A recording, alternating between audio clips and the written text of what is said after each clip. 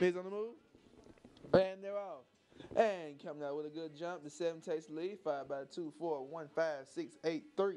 As they come around that first turn, the 7 still has the lead, 5 by the 1, 4, 3, 8, 6, 5.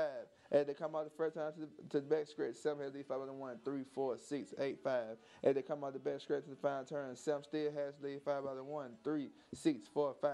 As they come out the final turn onto the home stretch, the 7 trying to keep the lead, but the 1 and 6 gaining on them. 1 and 6 gaining on the 7. 6 takes the lead from the 7. 6 comes to the finish, 6 is going to be your winner.